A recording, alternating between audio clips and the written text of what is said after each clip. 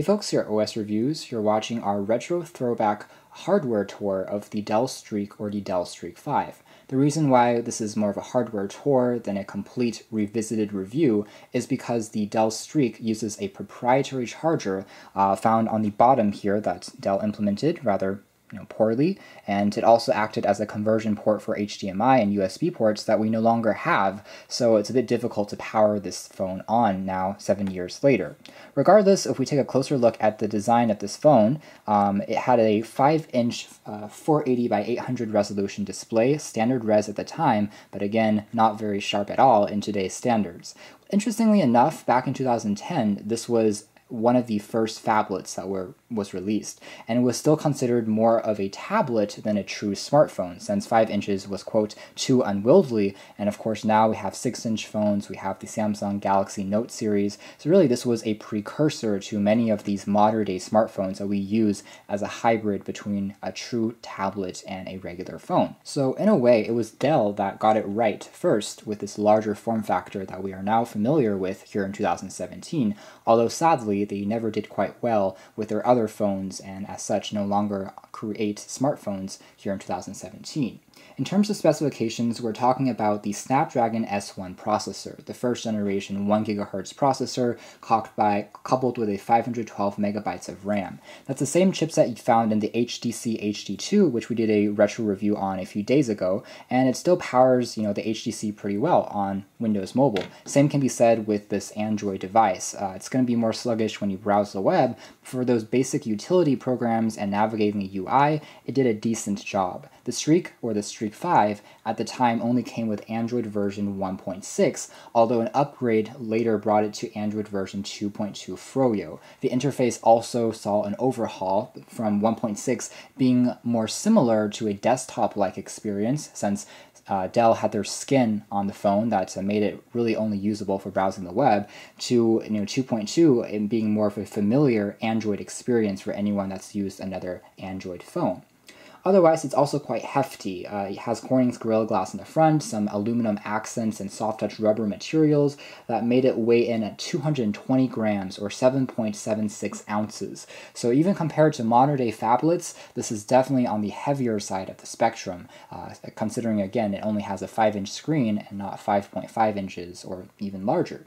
So taking a closer look at the design here, we have access on the front to physical or capacitive keys, which are backlit for going back to the menu and also going to the home. The screen here, which is completely flush, gives access to a front-facing 1 megapixel camera for video conferencing next to the earpiece. And if we take a look at the sides of the phone, you can see it's coated in a layer of soft touch rubber that makes it still reasonably slim and easy to grip. Obviously, there are a slew of controls which correspond to the camera shutter key for the 5 megapixel autofocus camera that we'll take a closer look at in a second. There's also access to a lock switch, in addition to a volume rocker, which is pretty tactile and responsive, and a weirdly placed 3.5mm headphone jack that kind of sticks out from the sides as opposed to the top or the bottom of the phone. The sides kind of tapers off just to make it seem slightly smaller, and back in 2010 this phone was really too large to hold comfortably in one hand, since we were still used to phones with 3.5-inch screens and 2.8-inch screens, if you guys still remember. Back then even the HD2 with a 4.3-inch screen was considered huge, so this device with that 5.5-inch form factor was again considered too large by many, but now it's comfortable because we are used to this size on modern day phones. There's that proprietary and rather annoying charging, data, and HDMI cable port, proprietary to Dell. And finally on the back there's access to, again, that 5 megapixel autofocus camera with dual LED flash. It kind of acts as a mirror as well, just because of how reflective it is, so you can take self-portraits. This was also one of the first kind of US phones, or smartphones, with a front-facing camera, which made it quite useful if you had another Android device at the time that could run Skype, so you can do video conferencing with it just like on a larger tablet. And back then, even the first-gen iPad didn't have a front-facing camera, so this was, again, another unique and leading feature for 2010. Down below here, there was the loudspeaker. It is a stereo speaker, tracker, but unfortunately it is rear mounted.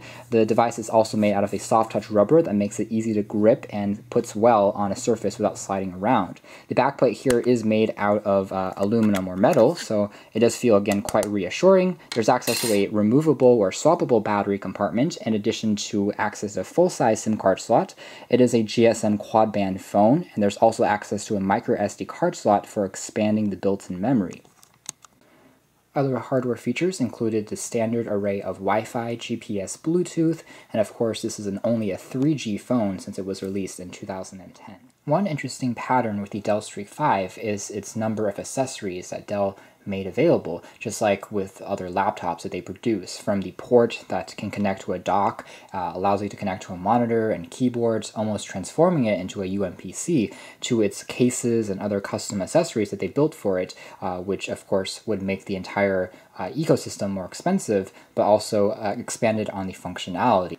And this speaks volumes about Dell's design philosophy with the Streak 5. They saw it more as this pocket computer, a pocket tablet, than just a phone. And again, similar to laptops, they made tons of accessories available for it to expand on its features. So you can see that within the case, the logo and the ports are still accessible, in addition to protecting the phone a bit more when you are traveling with it. So if we do a quick size comparison, again, as a 5-inch device, it is quite bulky by 2017 standards, but here's a 5.5-inch phone, the Geotel Note, and you can see that in terms of dimensions, it's not too far off as far as the overall size and the form factor. So having only a 5-inch screen and taking up this much space, especially with large bezels, makes it similar to a true phablet or a 5.5-inch phone in 2017.